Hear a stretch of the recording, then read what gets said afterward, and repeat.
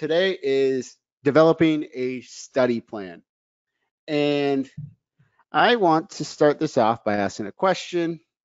This is going to be a yes or no, do you put enough study and work off the tables into your game? Ask yourself an honest question here.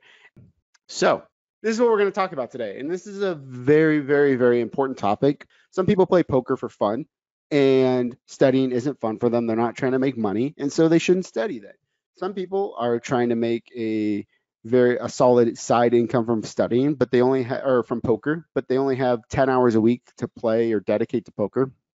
So there's not a lot of time for them to study. And some people play for a living, and in those cases, they have no excuse. They need to be studying.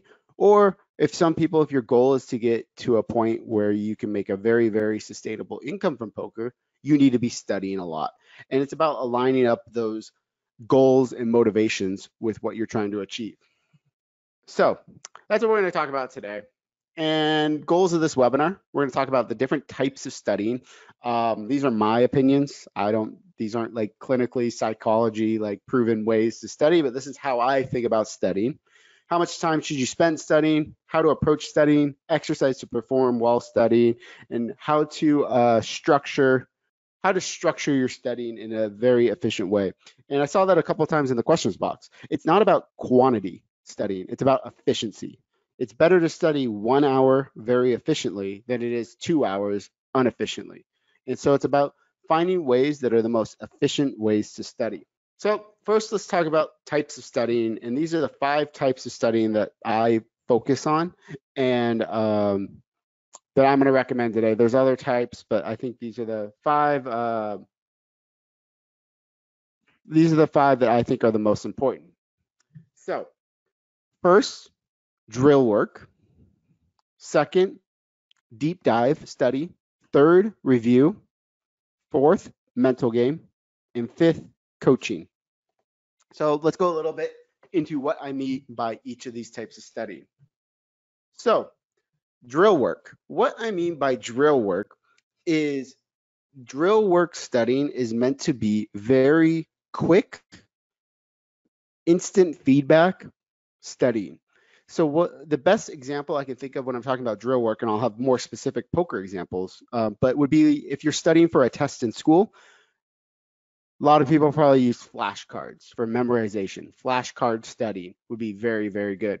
I'm a sports fan. To connect it back to sports, drill work would be, as for an NBA player, dribbling drills, free throw drills, different types of those fundamentals that you're trying to improve on every single day. That's what I mean by drill work, and it's extremely important, and people don't spend enough time on it. We'll get the more specifics of each of these in a few. Deep dive work is that nitty-gritty studying, learning about specific topics. Maybe you want to study check raising and learn about the fundamentals of check raising. You want to study 3-bet pots in depth. In the sports world, I would compare deep dive work as a film study for a team getting ready to play another team. They're going to watch film. They're going to watch film on the other team and try to figure out their strategies. This is like that deep nitty-gritty work to try to learn. And these are where you're really learning new topics and how to implement them correctly. Very different than drill work, where you're trying to refine your skills that you already know very well. Deep dive is starting to develop new skills. Review is just what it is. It's reviewing previous hands that you've played. So this is going to be a lot of reviewing marked hands that you played that I will talk about, reviewing hand histories, and reviewing your statistics in a program like Poker Tracker to make sure your strategies are lining up with what you want. Mental game.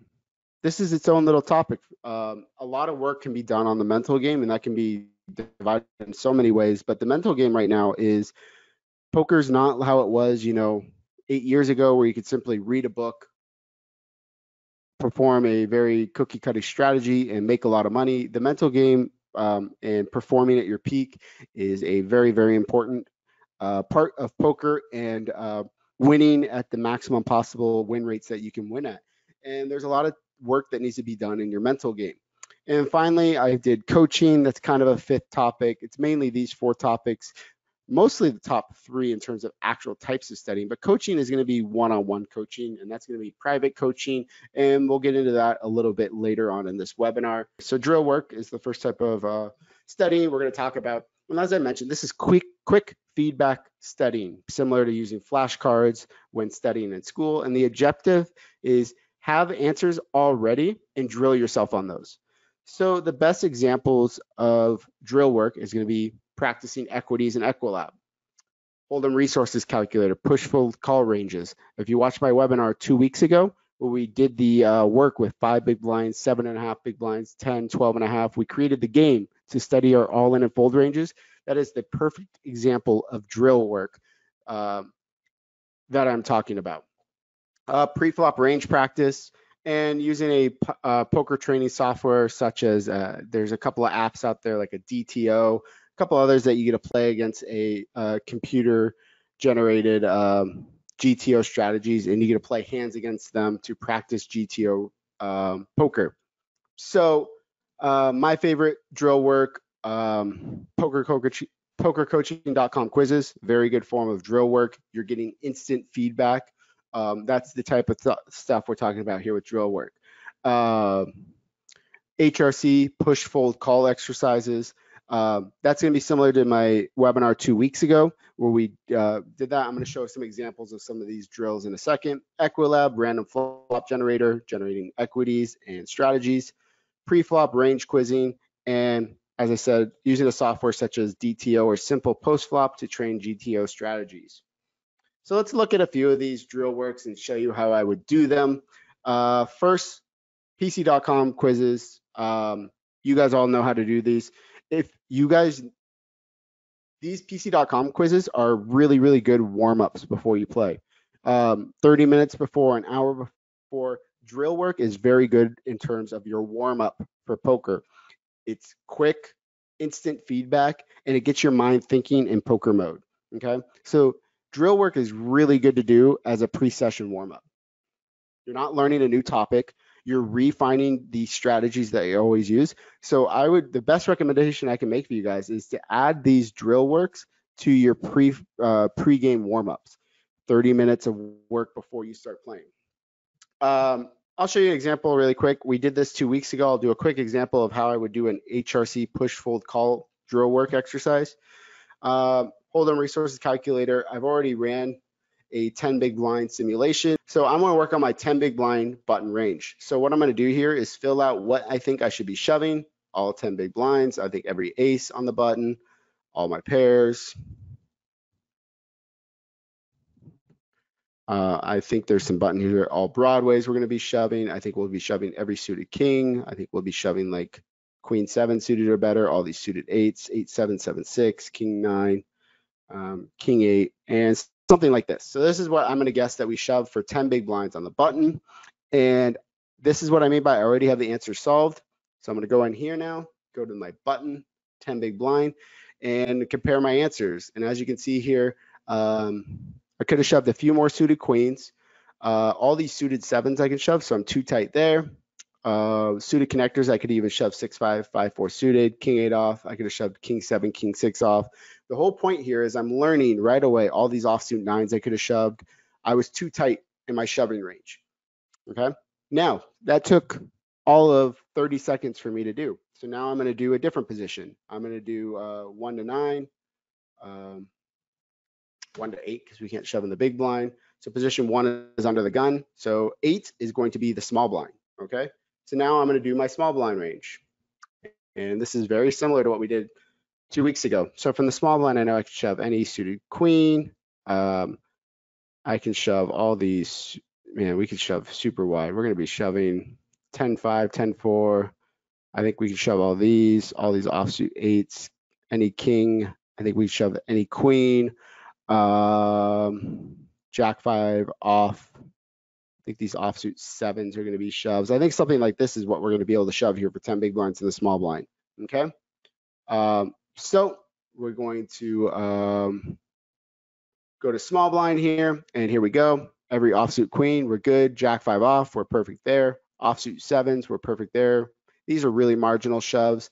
We were a little tight here, Jack deuce suited, 10-3 suited, depending on how big we want. So we were pretty close here. We were off by a couple of things. So, okay, I just drilled my 10 big blind, small blind range.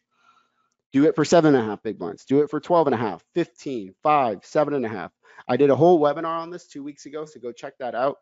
That's one of my favorite drill exercises and something you need to know in tournaments because this comes up a lot. Equilab, random flop generators, okay? So what we can do in Power Equilab here, let's say we want to study button versus cutoff. I actually have some ranges here. So I'm gonna do 100 big blinds, my button, 100 big blind opening range, okay? I'm gonna do big blind, and I have a, let's see here, I don't have my defending ranges in here. Big blind versus button, 100 big blinds, okay? So I have a big blind opening range, a big blind defending range, and I'm gonna generate a random flop here. Ace, queen, 8, and I'm going to start to guess equities, and I'm going to get better at training myself of recognizing equity advantage. I'll make an Excel sheet, record my results. Ace, queen, 8. This is a really, really good board for us. I think we're going to be upwards of like 57, 58%. All right, 58.8. Let's generate a new flop. Ace, queen, 7. That's very similar. Queen, 10, 8. Queen, 10, 4. Probably going to be less. I think we're going to be around 55%. All right, 55%. Boom. 987. We might even be, we're not an equity dog here, but we're not much. I'm going to say about like 52%. All right, so I'm going through here, working on my range advantages. Work on 100 big blinds. Work on 50 big blinds. How do your range advantages change when you're at 50 big blinds, 20 big blinds, 30 big blinds? There's so many situations you can do here. This is button versus big blind. Do under the gun versus big blind, middle position versus big blind. Set up an Excel sheet, record all your results. Again, this is instant feedback and we're recognizing our equities. If you don't understand why you have a range advantage, you can go into a tool like the Range Explorer, look into both ranges and figure out where your range advantage comes from. These are very, very powerful drill exercises that are going to help you in game to analyze these spots very, very, very quickly. Pre-flop range quizzing, okay? Another really, really good drill exercise we're going to do here. Pre-flop ranges. You need to know pre-flop ranges. You make these decisions every single time in a hand. What I got here from Poker Coaching, I have the 40 big blind GTO charts. So let's do, okay, 40 big blind, low jack, opening range, okay? So we're gonna do 40 big blinds in the low jack. I'm gonna clear all this. So what hands are we gonna be raising for 40 big blinds in the low jack? I think we're gonna be raising ace 9 off or better. This is gonna be like a marginal open, ace 8, so I'll put it in red, make red my marginal or weighted opens. I think every suited ace is going to be open. I think for 40 in the low jack, I don't think we raise deuces. And then I think threes are going to be like weighted.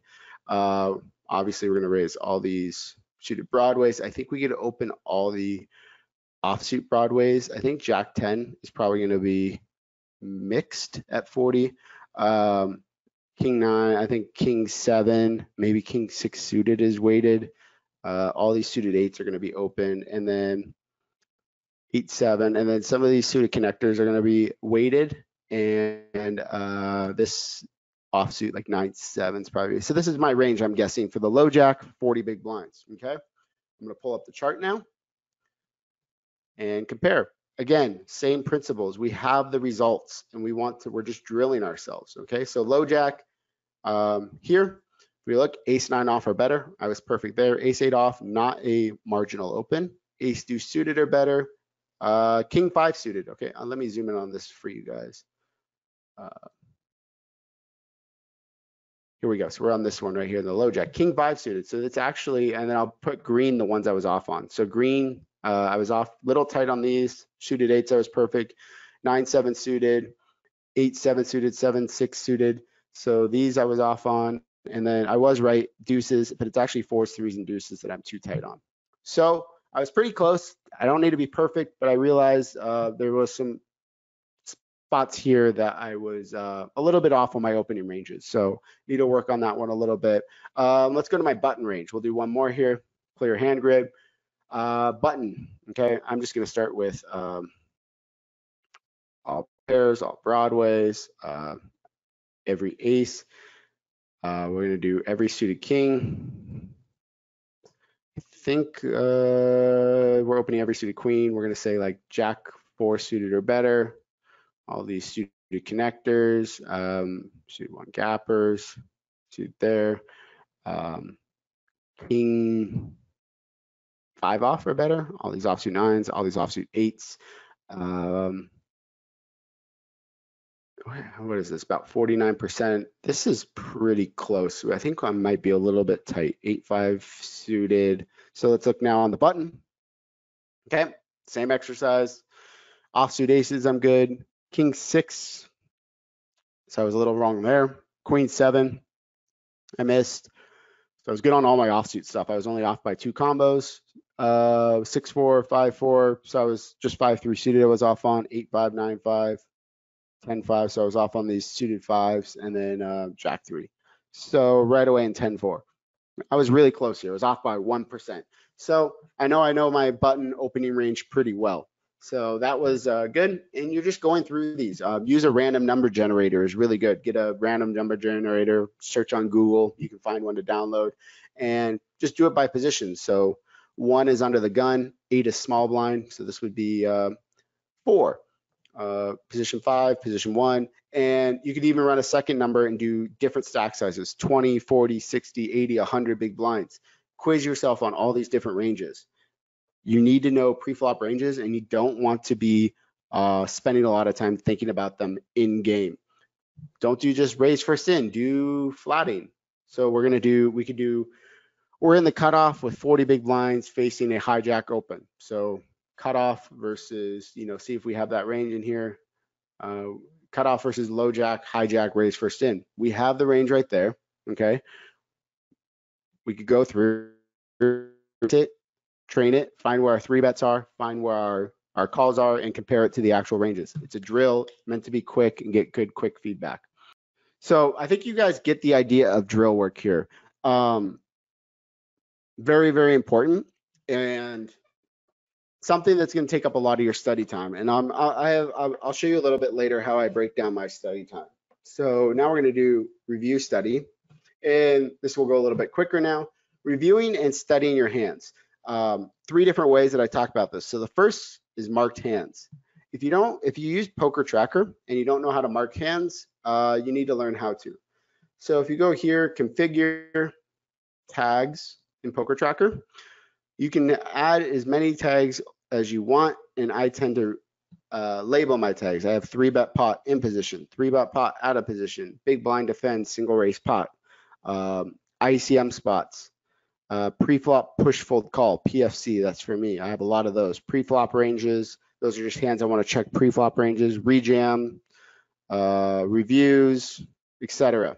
So these are all the hands I've marked since May 1st. I have 194 hands marked that I haven't gone through yet. And I have a very simple strategy where I'm like, I'll spend, say I have an hour, I might be able to get through 7 or 8 of these hands. I'm going to go through, and these are specific hands that I marked because I wasn't sure what to do in game. So anytime there's a spot that I don't know what to do in game, I'm going to mark the hand. So I'm going to replay this pocket 7s hand. I actually already reviewed this. So I played this hand. I was on the button, 40 big blinds effective, a good regular, raised to 10,000 in early position. I flatted on the button. Flop became queen 9 deuce, 2 clubs. He bet 10,000. I called. I knew this was very standard. What I didn't know was on the turn. The turn was a club, and our opponent checked. I didn't know if I should start checking this hand now on the turn or if I should start turning my hand into a bluff. I ended up checking back. And then the river was the 3 of spades. My opponent bet pretty large, and I folded. And I wasn't really sure about the turn and the river play, if I should ever shove the river as a bluff, if I should make a small block bet on the turn to buy a free showdown. So this is a hand I didn't really want, wasn't really sure what to do. And I actually ran this in PoSolver. I put the ranges in, I did a bunch of different betting options. And remember, my questions were specifically on the turn and the river. So as a very quick review of how I would study a marked hand here, I'm going to put in the action that happened. Our opponent bet the turn. I'm not going super in depth here because I'm trying to answer specific questions that I have about this hand. Pocket sevens with the 7 of diamonds or clubs. My hand is a pure call on the turn. The turn was the 4 of clubs, and this is where my question started. Our opponent checked, and my hand is pretty much a pure check on the turn. I'm not supposed to bluff with my hand, and I kind of looked through the strategy, and I just have a lot of other hands that I want to bluff with here. I have like all the ace jacks, ace tens, king tens with a club in them. I start bluffing with king jack with the king of clubs or the jack of clubs. I can bluff with even hands like ace 6 of hearts, king 10 of hearts. I have all these different hands that I can bluff with that don't have as much showdown with value with pocket sevens. So I checked back, and then the river was the 3 of spades. 3 of spades, and our opponent bet 128, about 70% of the pot. And my hand is mixing fold and call. And so generally, I would assume that this is probably a pure fold for me because our opponent probably isn't finding the right amount of bluffs here, I would think. So in general, my hand is mostly going to be a fold. I did more in-depth analysis on the hand in terms of how is our opponent supposed to play and does this strategy make sense? And this is a spot actually I found out what I studied here and learned was that I should actually be over bluffing this spot because the out of position player should be checking a ton of flushes and slow playing a lot on this turn and checking a lot to us. And most people don't. Their checking range ends up being very weak, and we can really attack it with all those king jack, king tens, ace jack, ace tens hands with a club in it on all our heart draw floats. So that was kind of a very short, quick way of how I go through and study some of these marked hands. A lot of these are simple spots too. Like this is a push fold call spot. So it folded to the button who made it 5,000. The small blind flatted, and I had ace 4 suited, and we were playing about 40 big blinds effective. And I actually just went ahead and jammed for about 35 big blinds effective here with the ace 4 suited in the big blind. I can copy and paste this into Hold'em resources calculator, adjust their ranges to what I think they are, and see if this is going to be how plus EV the shove is. So this is how I go through and do a lot of my marked hands. Random hand history pull up for review. Very, very self-explanatory. So I'm going to just go through Poker Tracker, and I'm going to pull up a random hand history that I played. And it could be a deep run. It could be a, doesn't really matter for this. What I'm trying to do is make sure that I can go through, and I'm just going through, I'm double checking my pre-flop open raises. I'm checking my flat calls and 3-bets against my pre-flop charts. I'm identifying any situations that I'm unsure of what I'm supposed to do, and I'm going to study them more. The whole thing is just review your hands and make sure that you're following the strategies that you're set out. Random history pull-ups are really good to find out, am I playing too many tables? Am I making very simple mistakes I shouldn't be making? Is my focus, these are where you identify like some mental game issues where you're just making very, very simple mistakes. Maybe you're playing too many tables, that type of stuff. I'm going to skip over this because it's not as important as these first two, and I want to make sure I get through the other stuff as well. If we have time, we'll come back to that. Deep dive study work, okay? This is going to be a deep dive into a specific topic or situation, okay? This is going to be topic-based. So, for example, maybe you want to work on your check raising. Maybe you want to work on 3-bet pots out of position. Maybe you want to look at big blind defense, situation-based as well. Yesterday, I spent an hour and a half doing deep dive study work on playing out of position with 40 big blinds. So I've been working on my C betting and flop play out of position. And so I did under the gun versus button 40 big blind play. Again, I use PoSolver a lot for this for aggregated reports. I'll just show it here. I won't spend too much time on this, but you guys have in my past webinars have seen me pull up spreadsheets as such. And I made a note file with my notes that I did while I'm studying. This is my hour and a half I spent studying about. So I have my ranges here under the gun and button. These are the ranges. And this is just here, this first page is the parameters of what I was using in PO Solver for all the different flops. And I started off, what are the best boards for out of position? When I'm playing 40 big blinds, I raise under the gun, the button flats. That's the situation. And there's a very, very clear pattern I found out. The best boards, pretty intuitively, are any boards with like an ace king, ace queen, ace king, ace queen. So they were all the Broadway boards interacting with our ace king, ace queen combos. Ace Broadway, Broadway combos, king queen boards, ace queen jack. And so these are just my notes that I was finding through my deep dive study. And then I had the best boards for the in position player and clear pattern. They were all low connected boards where there's straights possible. So I went in depth into some bet sizing and just studying that entire situation. That's not the point of this webinar, is what my results were. But going through, taking notes, studying situations. If you don't have something like PO Solver to study these on your own, let's say check raising is something you want to work on, I would go on PokerCoaching.com. I would go through the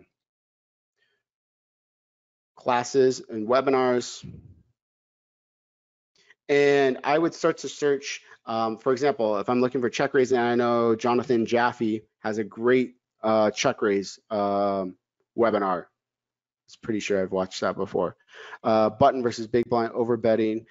Maybe when to check raise flops. All right. He has a whole webinar on check raising flops. I would go through, watch this whole webinar on check raising flops. Then I want to apply what I learned. I would go through my hands and find hands where I'm put into a spot with check raising. I'd start reviewing my hands where I could be check raising. I would start to analyze all these spots, analyze my play. The biggest tip I have with watching videos, and this is important, and I feel this is going to apply to a lot of people here. If you, let's say the webinar is 1 hour long, okay? It should take you an hour and a half to 2 hours to watch that webinar. You should be pausing the webinar. You should be taking notes. You should be trying to answer the questions before the instructor answers them. You need to be spending the time to find out what you know and what you don't know and taking the notes, reviewing them. A lot of these webinars are very dense and you need to watch them a couple of times to understand.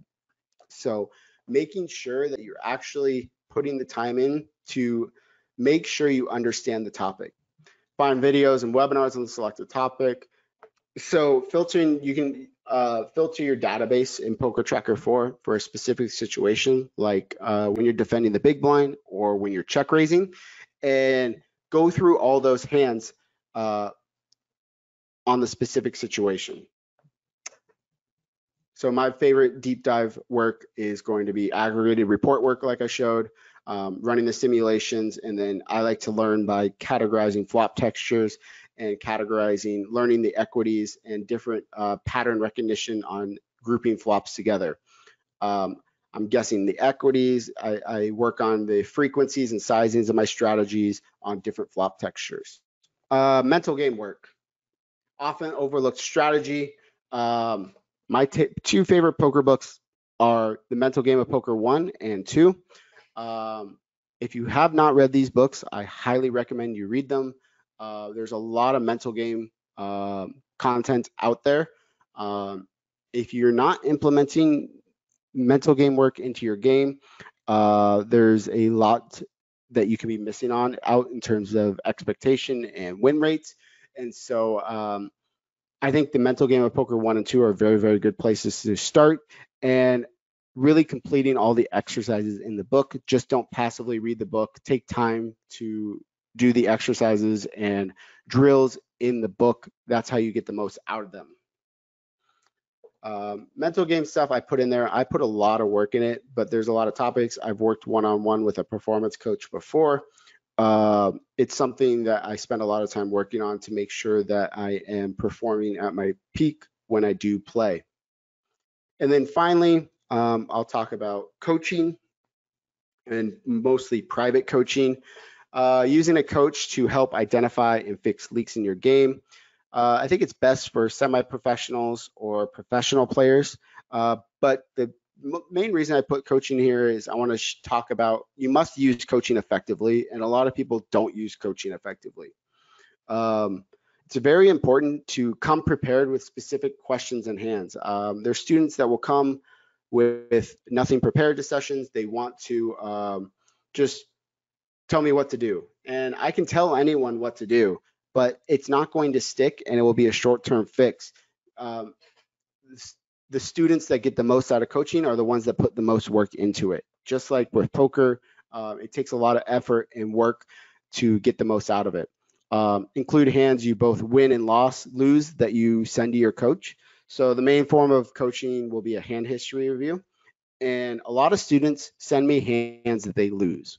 And they associate losing with making a mistake and assume when they win the hand that they didn't make a mistake.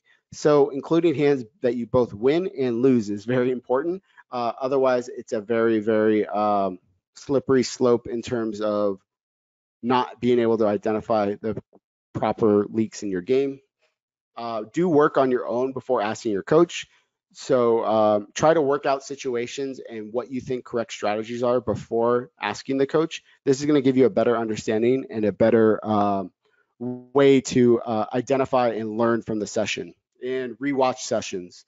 Oftentimes you might need to rewatch a coaching session 2 or 3 times to get a point to stick. It's a very dense a lot of the times when you work with a private coach. Forming a group. I think this is a very, very underlooked and important part of studying. Find like-minded peers to study with, okay? Find a group of 2 to 3 people, and not just any 2 to 3 people. Find 2 to 3 people that have the same goals and passion that you do. And that's probably the hardest part, is to find those same people and that have the same passion that you do about coaching. Do hand history reviews together. 1 week, review one person's hand history. The next week, review the other person's hand history together. Talking through these hands together, getting other points of view. This is very important. Do deep dive analysis together. Drill each other in the drills section. Talk hands together. Have a Skype chat open. You can copy and paste hand histories there to get opinions on those hands. Forming a group is very, very important. Talk to people. Don't be afraid to ask people, hey, I'm going to be studying later this week. I have, different people that I talk poker with. I'll send out a message. Nothing. Just say, hey, tomorrow at 2 p.m., I'm going to be doing some deep dive study for a couple hours. If you want to join me, great. I'll send it to a few people. Maybe one of them shows up. Maybe a couple of them show up and we'll go through some stuff together. If not, I'll study on my own. But reach out to like-minded people. If you're playing live poker, talk to other regulars that you respect in the game. Don't talk to the person that never studies their game and isn't trying to improve. Try to talk to the people that are, that you respect and think are good players. Hey, you want to go grab coffee and talk, compare notes or compare reads on other players. Compare, how do you play these situations? How do you play these situations? Talking in a group is still a very, very, very important. There's still tons of poker forums out there you can post hands on. PC.com resources, homeworks. I capitalized in explanation at this point, and I'm going to put like 10 explanation points on this one, okay? Quizzes on PC.com. I'm sure a lot of you are doing quizzes. Those are kind of the backbone of PokerCoaching.com. These are really important. Rewatch webinars. There's so many webinars. I've done probably close to 100 webinars now. I don't know. Actually, that's probably not true. Maybe 50 webinars. All here under classics or classes. And they're so... Jonathan Jaffe has 11-0. Let's see how many webinars I have on here. 47 webinars I have on here. That's like 47 hours of content here. Go through those specific topics, find a specific topic that you want to work on. Range analyzer, you've seen me use that. This tool is great for analyzing your own hands. So study to play. People are asking, how much should I be studying? How much you should be playing? And I cannot answer that question for you. You need to ask yourself what your goals are and what your motivations are in poker. Why are you playing poker? Are you playing to make a living and support your family? Are you playing for fun? Are you playing for the intellectual challenge? For someone, let's just say as a broad example, I would say if you have 40 hours available to play poker every week, I would say, okay, 30 hours of play, 10 hours of study. Depending on your skill level, you can, if you're playing full time, you need to be doing a lot of studying. If you're playing part time, if you're playing for fun, the amount of study you do depends on your goals. And the key thing I want to point out here is think of studying as earning money in the future, investing in the stock market. You're investing money now for long-term results in the future. And that's exactly what you're doing when you're studying. I used to have the problem that I didn't want to study because I thought my time was better off playing. And that's just not true because I'm actually making money while I'm studying, even though I'm not playing. You're improving your win rate for a slow and gradual long-term return. Poker has changed. There was a time where you did not need to study. You could crush games by reading a book or two and playing tight. This is not the case anymore. The game has evolved. Those that don't study and improve will be passed by in this game. There are so many people that used to be winning poker players that are losing poker players now because they don't study and haven't improved their games, and the game has passed them by. In terms of poker in 2020, resources are available everywhere to improve your game. There's Twitch, YouTube, PokerCoaching.com. So many resources out there. Take advantage of them. There's really no reason not to have excuses for not improving your game. It's only excuses. What are your goals in poker? What do you want to accomplish? And then I'm going to show you this spreadsheet. This is kind of my study spreadsheet for the month of June. So I was making my schedule. For the month of June, and I dedicated 36 hours total of study time for June. This is actually my goals for the month of June. 36 hours, and I break that down to 9 hours a week. And I tried to break it down in terms of how I'm going to spend time in terms of drill work, review, deep dive, mental game work, coaching. Right now, I'm not working with anyone in terms of no one's coaching. I'm doing all my studying on my own. So I broke it down in terms of drill work. I think I'm doing about 8 hours of drill work, a lot of hours of review work. So it's a pretty equal for me personally. I'm doing a lot of review, drill work, deep dive, mental game work. So right now, for some people, this mental game work won't be as high. They can divide their hours between deep dive, review, and drill work. I think the two most important ones are review and drill work. Those are the two most important ones, and they kind of work together. Set a goal for the month. How many hours do you want to study for the month? Okay. Break it down then. How many hours a week do I need to study to meet that goal? Okay. Then break it down. How many hours of drill work do I want to do? So for example, a lot of this drill work, 8 hours of drill work, is going to come before my sessions. So for example, I'm starting my session at 4 p.m. today, Pacific time, an hour after this webinar.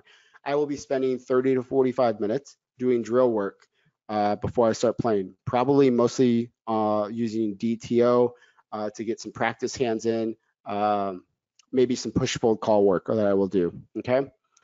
I might also do some pre-flop range work that will do. My deep dive study work is never on a day that I play. Deep dive work only comes on days that I take off and I'm not playing, all right? Normally I'll have a theme for the week. So like I said before, my theme right now for deep dive study work is out of position, OOP strategies. So this is when I raise in middle position, the button, the cutoff calls. So I'm working all month on out of position strategies in my deep dive work, and working on trying to incorporate those into my game all month. Mental game work, I'm going through some courses and rereading some books on mental game and identifying tilt issues in my game, trying to make sure that I'm maximizing my performance. So that's kind of what I got for today.